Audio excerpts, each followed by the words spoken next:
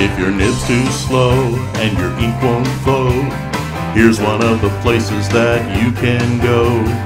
Larry is here to help you through with Mr. Announcer and Cubby too. It's Larry's Fountain Pen Reviews.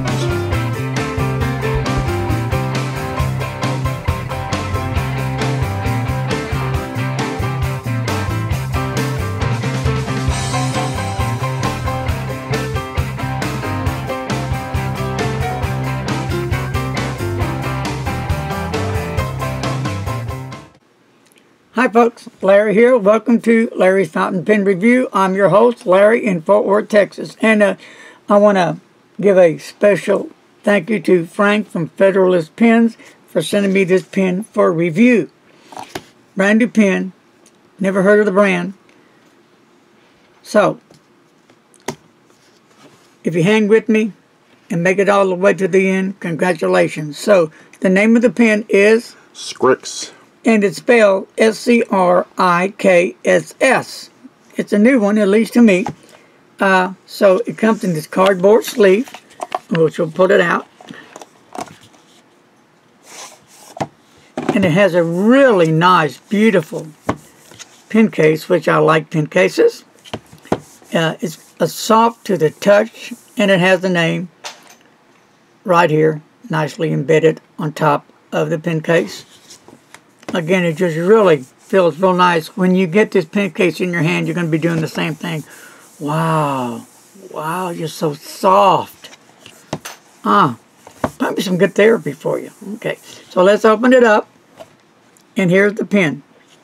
Inside, you have the name in the back, of the inside of the pen case. And then here is the pen with a card. The name of the pen, and you open it up and it gives it a limited warranty. So, is there anything underneath? Let's see. No, there's not. And I'll tell you why in a minute.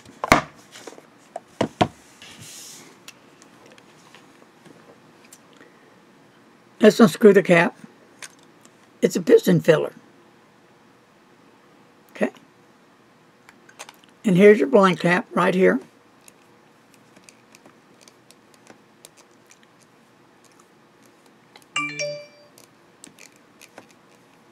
And that's how you will work the piston filler. It's not a removable blank cap. I just call it blank cap because you can remove some you can't. But at the end of the barrel, this is how you will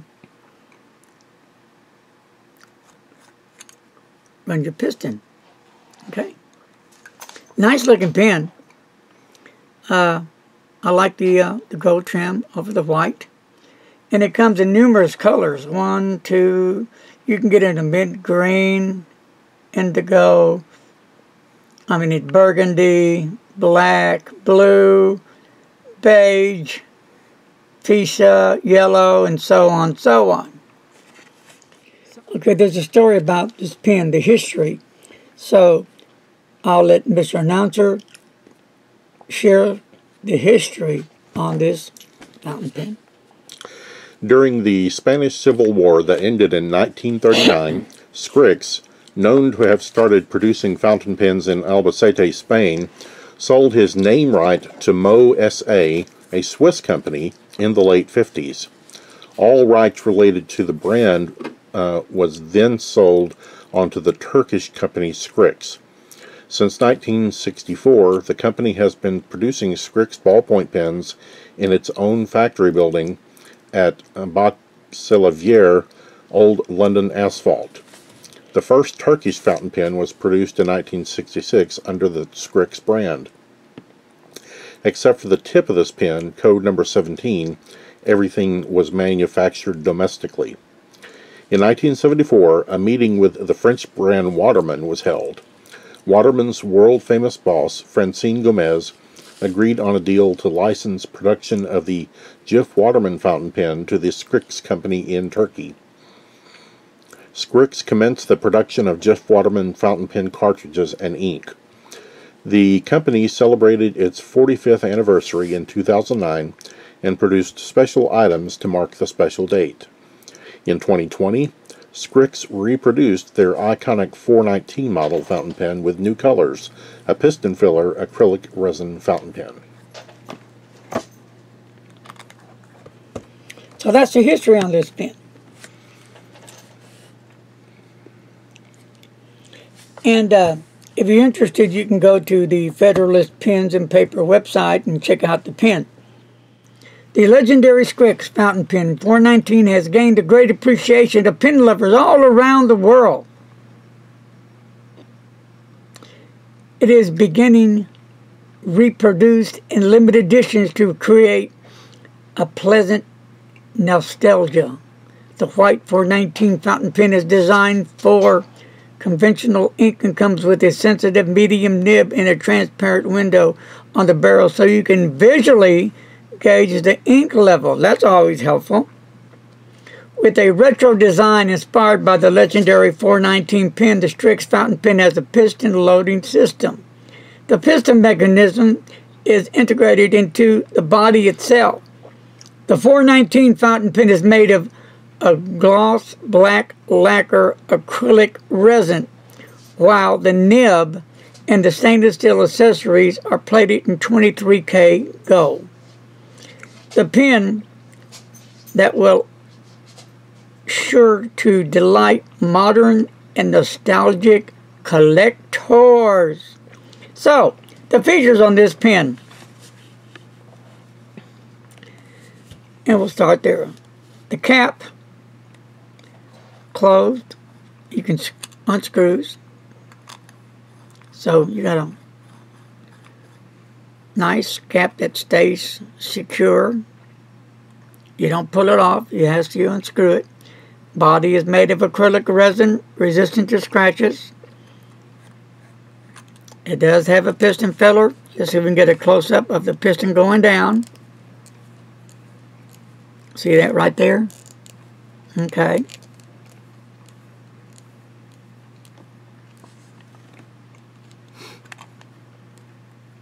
.23K gold-plated stainless steel medium nib, iridium pill top, right there. Yep, again, that name just pops up, and it has their logo on the nib. Looks pretty cool. It's reproduced in limited edition. The grip section from acrylic resin with a glossy finish. And again, it's resistant to scratches and strokes. And you have the ink level window right here.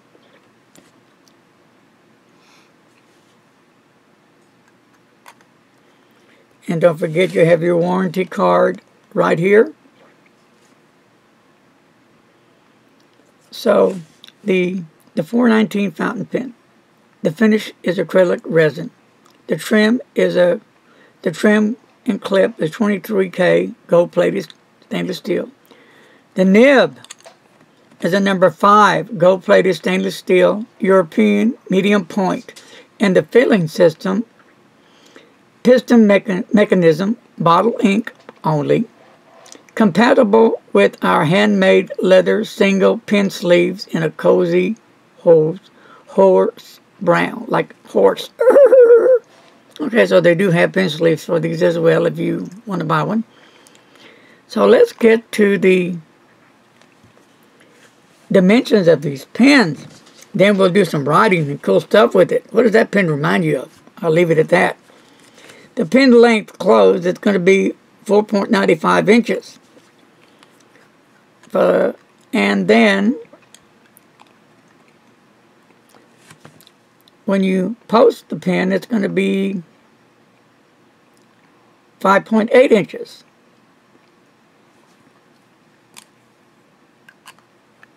The diameter of the barrel is going to be 12 millimeters. The total weight of this pen with no ink in it at all is 12 Gs. So what are you thinking about this pen? I think it's a nice looking color myself. I remember seeing that I had a Sailor that was a white one, really nice looking. I do like how the gold plated trim complements the acrylic white resin on this pen. It really is a beautiful pen. I believe this pen sells for at Federalist Pens and Papers like $40. Now we'll do a few of the pen comparisons. So, okay, here's the Scrikss right here, up to the Conklin Courage.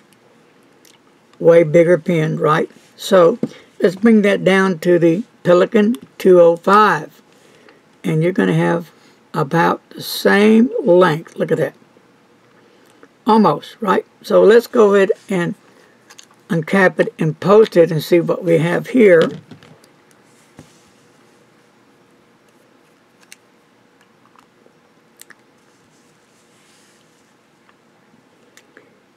And there you have, the Pelican has a larger nib than the Scrikss. And the Pelican is also a piston filler. So that's what it kind of reminds me of. It looks like. But then I have a pen, something like this. I have to look for it and do an update that really reminds me of this pen. So let's go ahead and post the pen because I want to see something here. So you don't want to twist your cap because would that hurt it as far as bringing the piston down? I'm doing this intentionally. No, it's not, so that's cool. Now let's try it again. You can push it on there, make it tight, and it's not going to go anywhere. So that's cool. So when you turn it, it eases on down. Now when you first get the pen, I'm not sure if all of them are exactly like. It's going to be have a little kind of hard to twist it to get the piston going, but once you break that seal, it'll go up and down with no problem whatsoever. No biggie. I'm just telling you like I see it. Now that nib is sure is a little bitty thing. So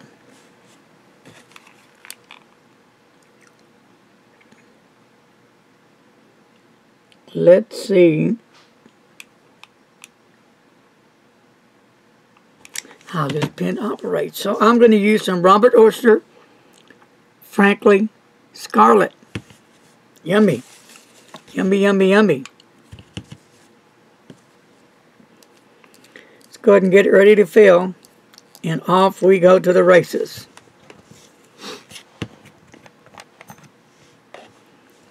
Alright, my friends. Here we go.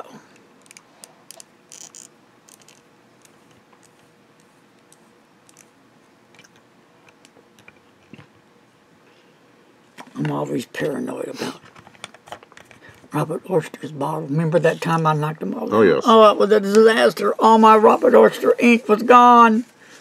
I was devastated. Freaked out. Okay, when you ink it up, you're going to have this right in here into the screw-in section. So, what you can do, try to wipe it off, because some people just will totally freak out over that. It doesn't bother me at all.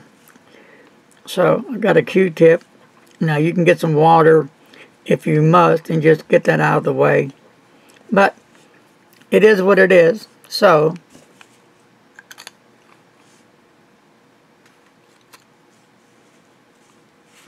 and there is an inner cap in here. It's a little white. Looks like a white little plastic cap. I guess that's where, where the nib goes into to keep it safe and secure. So, showtime! Let's get everything ready here. I am so organized, aren't I? Oh, what did I do with the... Oh. Okay, we're going to do a little bit of writing right here. And I'll go ahead and post it because I want to.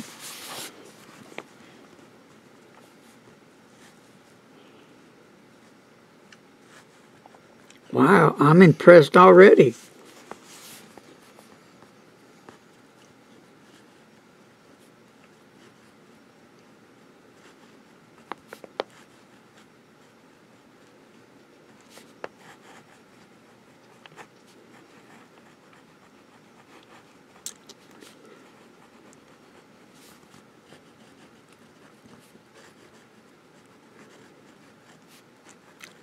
Very nice.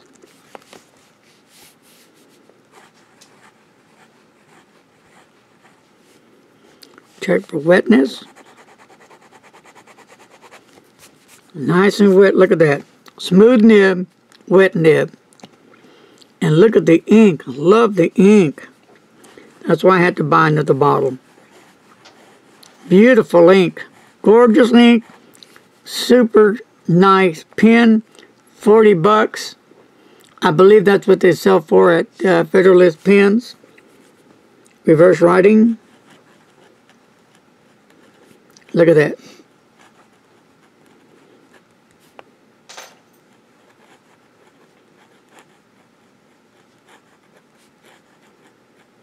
Wow.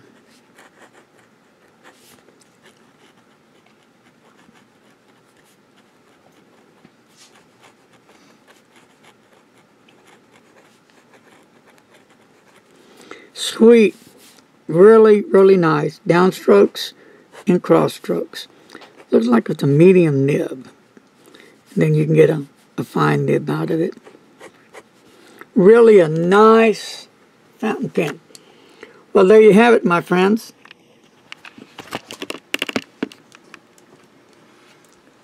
Now just remember, when you're posting this pen,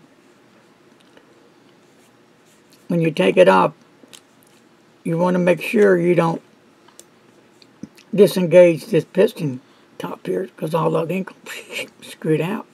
So, unpost it. I have small hands. It would fit okay, but for me, I'd have to post the pen, then it's a perfect fit, like the Pelican 205. Same as that thing for me there, too. So,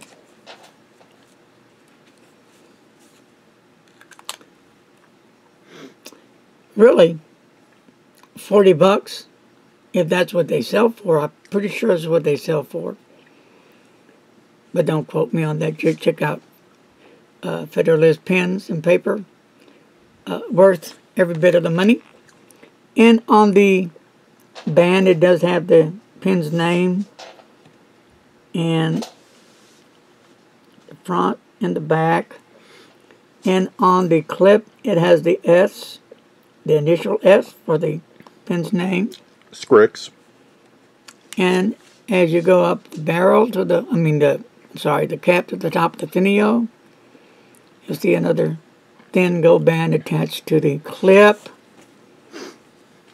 And of course you go down the barrel, thins out, where the the cap can post.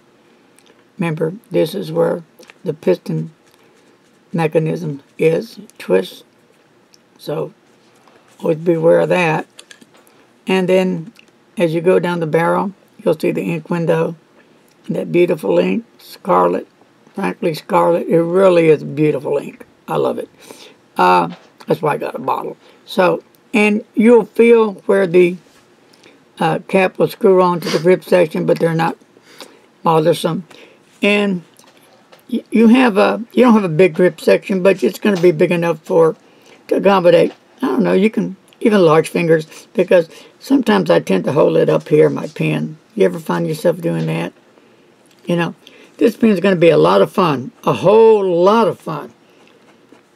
And you know, if you're looking for a decent fountain pen that's not going to bust a bank, that's going to be worth the money you spend on it, you need to check this pen out. This pen is nothing but an awesome little pen. It's a cool pen. Definitely cool. I mean, to be honest with you, I didn't think it was going to perform well. You know, I said, oh, okay. But I have to be honest about the pen, right? So, when I first saw the pen, I loved the color. I love the shape. I love the feel of the pen. I like it because it unscrewed the cap. Piston filler. I can take piston fillers, take it or leave it. I prefer the converters myself, easier to clean.